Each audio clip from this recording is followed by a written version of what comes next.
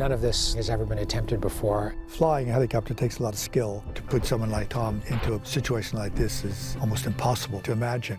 He came to me and he said, we're going to go to Airbus and we're going to learn how to fly a helicopter and be a 2,000-hour pilot in a very short period of time. It takes something like 3 months of 8-hour days just to become a novice helicopter pilot. Tom needed to work round the clock to reach the level of skill this sequence needs. There are very few students that have his level of dedication and focus. Fly safely. Thank you.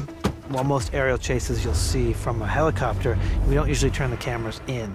So we've developed these rigs over the last couple of months where we can basically hard mount cameras to show that Ethan Hunt is flying the helicopter without anybody else. Every camera position has been designed so that you can see that Tom is doing everything himself.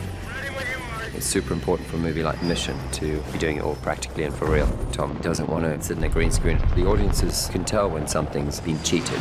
First time we're doing it, gonna work our way in. Make safe, Tom. Make it safe. All right, come on in, guys. For safety, all the pilots get together in the morning and they discuss very clearly where they're going to be and what their positions are for every shot. I'm going to look down and I'll take it over the waterfalls. I enter it right away. Let's go. Back up, friends. Head to your helicopter. The most dangerous part of the aerial sequence is really that there's more than one helicopter in the air. We have 13 helicopters in the production. The ones on camera doing aerobatics just a few feet from each other. It's pretty wild. I have you in sight. Throughout the entire sequence, they all have to maintain visual contact. And then there's Tom. He's the pilot, he's acting, and he's the camera operator.